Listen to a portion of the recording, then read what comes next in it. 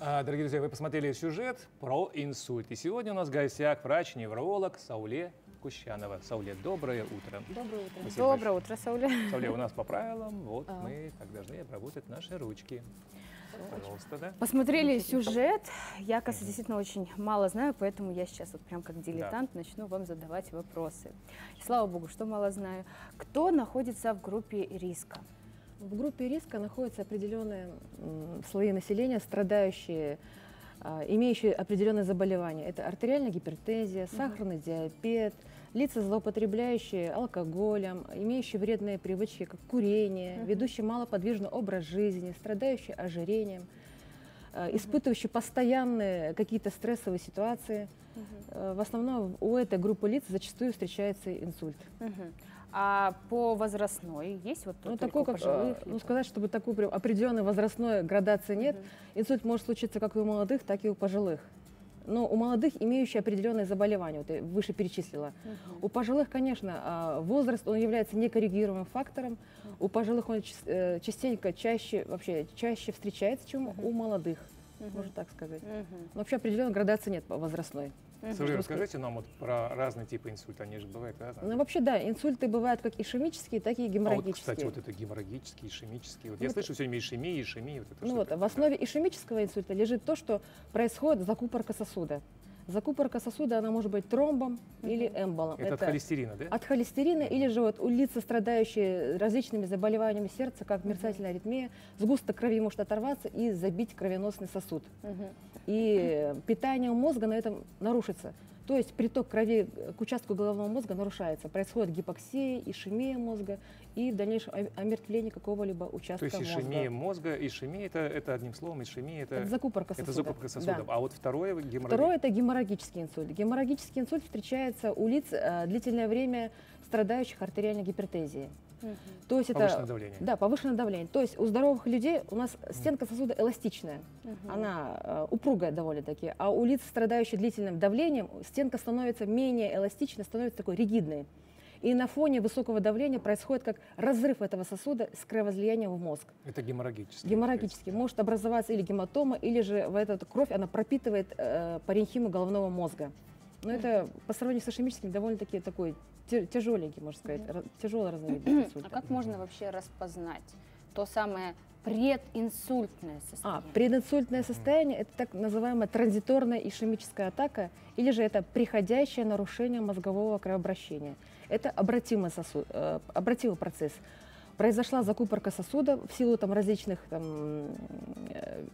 заболеваний, произошел обтурация сосуда произошла, но это кратковременный процесс. Например, пациент почувствовал нарушение речи, произошло слабость в руке, больной сказал какой-то заторможенный, но в силу различных процессов это все прошло. Процесс обратимый. Но это так называемый тревожный звоночек. Нужно уделить этому большое значение и обратиться в свое медицинское учреждение. Чем раньше обратишься, тем меньше риск каких-то либо последствий. А вот чем отличается микроинсульт от инсульта? Ну, вообще микроинсульт от инсульта, да? Но микроинсульт от слова микро, да, такое небольшое поражение головного мозга. В зависимости от объема поражения, от тяжести поражения, от локализации могут быть различные уже нарушения функций в организме, вплоть от слабости, онемения, от ограничения до отсутствия движения в руках, в ногах. Могут быть также нарушения речи, речевые расстройства. Это больное замедление речи, вплоть до отсутствия речи, снижение памяти, снижение интеллекта, различные до изменения психики уже.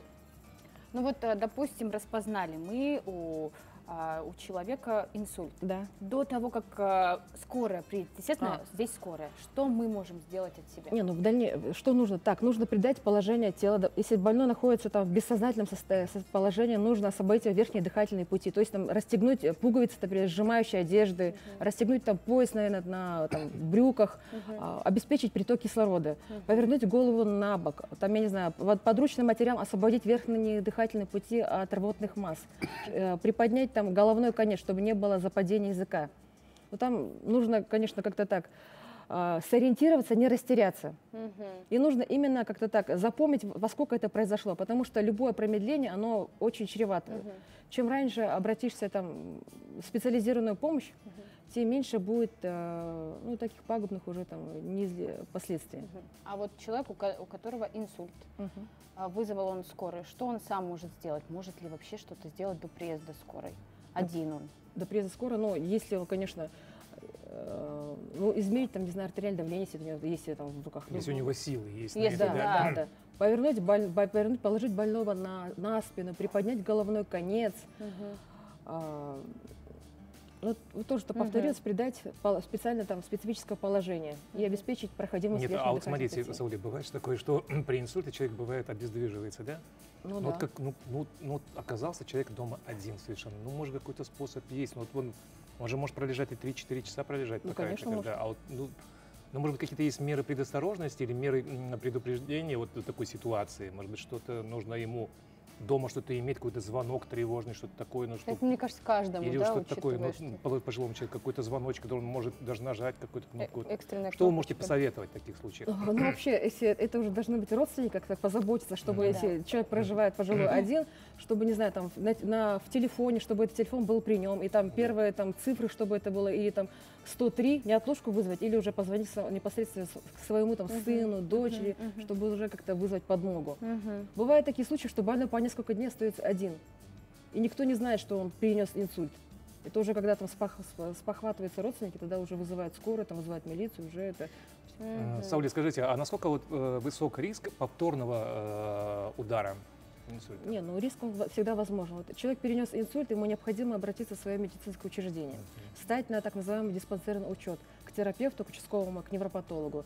И они уже всю терапию распишут. Это обязательно прием гипотензивных препаратов, обязательно прием, если он страдает сахарным диабетом, сахароснижающий. Это статины, это для понижения уровня холестерина в крови, да. Это вообще сейчас большое внимание уделяется реабилитационным мероприятиям. От момента заболевания до 6 месяцев есть такое понятие, как ранняя реабилитация.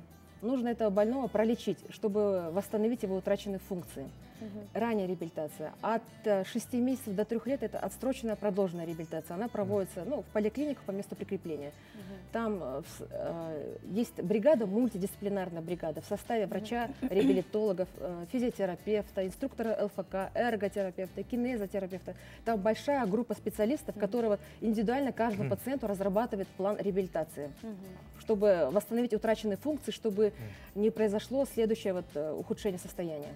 Ну, в общем, подытожим, в любом случае, да, никто от этого не застрахован, да, но питаться правильно. Избегать стрессовой ситуации, как-то жить на позитиве. И если действительно человек знает свои слабые стороны, что у него есть давление, сахарный диабет, как-то так, не пускать все на самоутек, а заниматься профилактикой. Спасибо, Сауле. Ну, а я еще раз напоминаю, что у нас в гостях был врач-невролог Сауле Кущанова. А сейчас реклама.